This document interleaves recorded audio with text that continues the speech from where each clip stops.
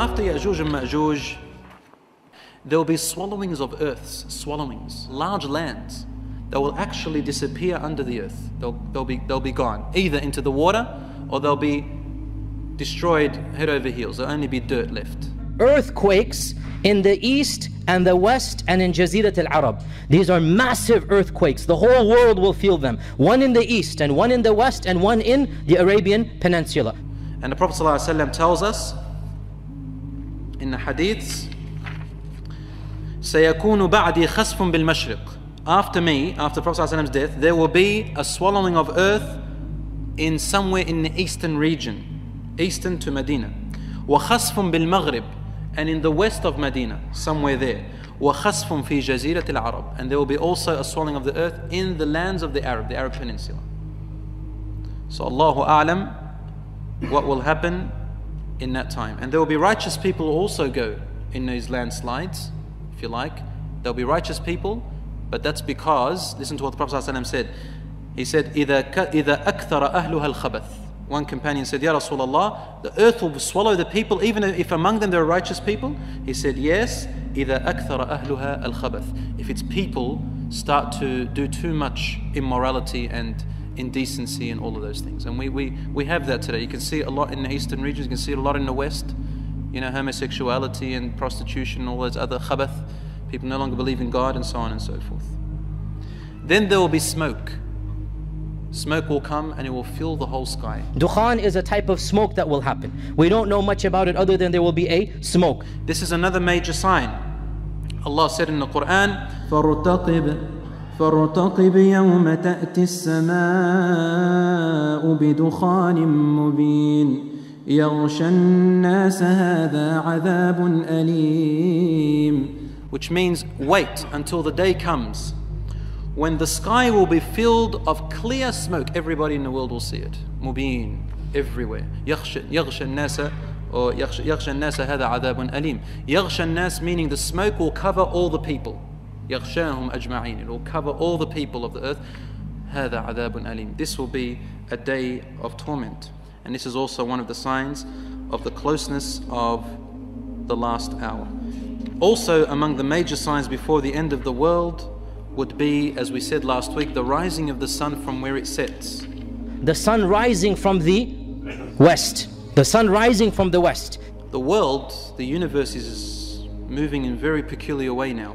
And some scientists, as I said last time, say that it will reach a plateau phase. It will just stop. And when this happens, everything's reversed. So the earth is rotating this way, and then it will be rotating the other way. And the sun will look like it's setting from the other side. A reverse situation of the universe's crunch. That day, no more repentance will be accepted by anybody, as we said. And finally, there will be something called a dabba, the beast. It will come out of the earth. Allah knows what it looks like. تُكَلِّمُ النَّاسِ. It will speak to the people that you have disobeyed your Lord. The dabba is a beast. And it is mentioned in the Bible as well, the beast and the sign of the beast is mentioned in the Bible. And the Quran mentions فَإِذَا وَقَعَ الْقَوْلُ عَلَيْهِمْ أَخْرَجْنَا لَهُمْ دَابَّةً مِّنَ الْأَرْضِ. That when the fate has been sealed, we will cause a beast to come out from the earth. This is the beast. The beast that walks the earth. A dabba in Arabic means anything that walks the earth from an animal form. So it walks the earth, and it's called a beast because it doesn't have a particular human form, nor is it known to be of any animal form that we know of. And Allah says, تُكَلِّمُ النَّاسِ. In the Quran, Allah subhanahu wa ta'ala tells us that تُكَلِّمُ النَّاسِ. It will speak to the people with speech that you can understand, this beast. Some of the descriptions narrated is that it is a huge animal. Some say it will come out of the earth. The authentic hadith is that it will come out of the earth in 3 days. But what they say is the first part of it, the first third of it will come out. It will be huge, like a mountain. The second part and the third part. So it's larger than a mountain, some say. Some say that it has the features of different beasts. So it's not one particular form. And it will be carrying with it the stick of Sulaiman, and it will wipe the people in two different colors. One is a dark color and one is a light color. In one hadith, which is authentic, it says that a person will be able to, this is towards the end of the world, towards the end, a person will be able to tell who the disbeliever is from the believer, just by looking at them. And Allah tells us in the Quran, تُكَلِّمُ النَّاسِ أَنَّكُمْ بِآيَاتِ اللَّهِ. It will speak to the people that you lied about the verses of your Lord. It talks to the disbelievers saying, you have lied, you have denied them, you have disbelieved in them. Basically, it's telling him that today is this separation, and there is no more repentance at that time. This is also evidence, no more repentance at that time, and it comes after the Dajjal and the rising of the sun. Allah knows best, but this is the indication of the hadiths and ayat. It's a clear distinction, tells people what you are, the good from the evil, and you'll be able to tell the difference between these people, and it will speak to the people, and Allah would have sent it like a messenger, but not a prophet or a messenger that we're talking about. It's like a different type of messenger. This is another sign. The world will know about this beast, and it will go to everybody. It will travel the whole earth, and people will hear it.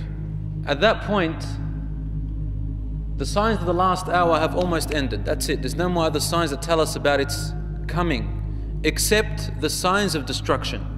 The signs of destruction. The rumbling and the earthquakes. These are the signs that once they happen, that's it. The world is going to end and be destroyed. It's going to get worse and worse until it's finally completely destroyed and vanished. Step by step, knowledge will diminish and fade away on earth. When we talk about knowledge, we're talking about beneficial knowledge which Allah has sent down. And since that knowledge will vanish, my dear brothers and sisters, everything that represents this knowledge and the sources of this knowledge will also be lost. It will be lifted by Allah subhanahu wa ta'ala. So finally the Quran itself will be lifted.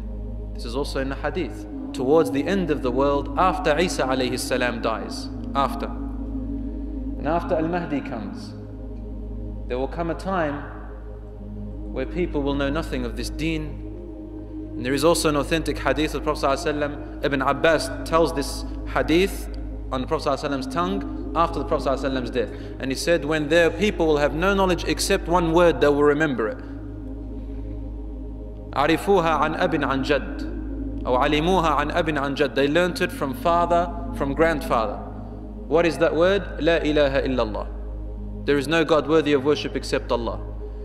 And the companion to whom Ibn Abbas is speaking to, the Tabi'i, he said, وَمَاذَا تَنْفَعُهُمْ? What is this going to benefit them? What is this going to benefit them? Is that all they know? He said, تُنَجِّيهِمْ مِنَ النَّارِ تُنْجِيهِمْ مِنَ النَّارِ تُنْجِيهِمْ مِنَ النَّارِ. It will save them from the fire, it will save them from the fire. Ibn Abbas says this. There's no more other knowledge except that. And these final people will live, the majority of these people will be like that. The Prophet ﷺ said also, he said, Medina will remain inhabited during the days of the Dajjal. And during the time of Isa alayhi salam, son of Mary, Ibn Maryam, until he dies and is buried there. Yani Isa alayhi salam will be buried in Medina. Then it will be destroyed. Medina will be destroyed. Kharab al-Medina. You'll find this hadith in Muslim and also in Ahmad, Sunan Ahmad, authentic hadiths. And the destruction of Medina, as our ulama say, it is not because the people will actually break it. It's not physical destruction. But the destruction, Kharab al-Medina, means the knowledge and the religion in there, there will be no longer people representing it in there. They'll either die or would have left. Umar ibn al-Khattab radiallahu anhu said, I heard the Prophet ﷺ say, a rider will go around Medina and say, there used to be many Muslims here. It'll become history. This is in Sunan Ahmad. At the end of time, towards that era, the Prophet ﷺ tells us about a very strange man who will rule the earth. An Abyssinian king will rule the earth. His name, as the Prophet ﷺ describes him, Dhu Suwayqatayn. It's a name and a description.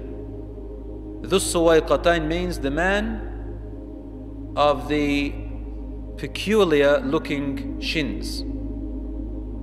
They're thin and they're short. Dhu Suwayqatayn. He will come from Abyssinia, Al-Habasha, Ethiopia. And he will destroy the Kaaba. Not the Medina, the Kaaba itself, the holiest symbol of the Muslims today. He will destroy the Kaaba in order to steal its treasure and cloth covering. What I understand from that is the covering they have on it today. The Kaaba is the ancient building which was built by Ibrahim alayhi salam and whose foundations were laid by Adam. This is the hadith of the Prophet sallallahu alaihi wasallam. Allah subhanahu wa ta'ala says in the Quran that it is reported from Ka'b al-Ahbar that Dhu Suwayqatayn will first emerge at the end of Isa alayhi salam's time. Allah will send Isa alayhi salam at the head of a vanguard of between 700 and 800. While they are marching towards Dhu Suwayqatayn, it is a special army of about 500, 800 special, which Isa alayhi salam will take with him to fight Dhu Suwayqatayn. Allah will send a breeze from the direction of Yemen, which will take the soul of every believer. Only the worst of people will be left, and they will begin to live like animals or copulate like animals. Ka'b radiallahu anhu said, at that time the hour will be close at hand. Now that we know this, Dhu Suwayqatayn will come and grab the Kaaba, break it brick by brick, and no one will be able to stop him. No one will stop him because there'll be no one to stop him. Either he'll be so powerful, but Allahu A'lam about that, but what the hadiths indicate is that there will be no believers on that time. When that happens, my dear brothers and sisters, and the Kaaba is destroyed, therefore no believers, muwahhid. You heard the hadith earlier that Allah subhanahu wa ta'ala will send a breeze before the Muslims reach the Suwayqatayn, and every believer, in another hadith Prophet ﷺ said, every believer, muwahhid, who is a monotheist, believes in only one God and doesn't make any shirk, will die. Will die peacefully from this breeze. And only the disbelievers and the tyrants and the criminals will stay on earth. The Kaaba is destroyed. The symbols of Islam are destroyed. The Quran has been lifted. There is no more Islamic knowledge. What's left? Ad-dunya, the world. And the Prophet ﷺ said, Ad-dunya mal'una. The dunya is cursed. Mal'unun ma fiha. Everything in it is cursed, illa dhikrullahi wa ma wala, except for the remembrance of Allah and whoever are the allies of the remembrance of Allah.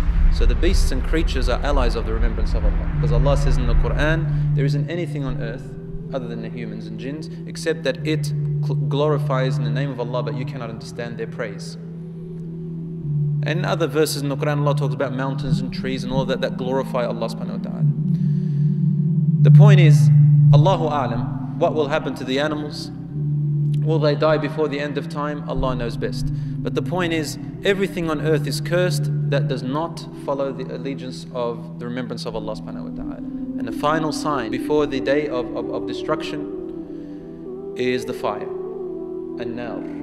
Rasul sallallahu alaihi wasallam tells us. You find this hadith in Sahih Muslim, you find it in Bukhari, you find it in almost all the books of hadith, 6 books, major books of hadith.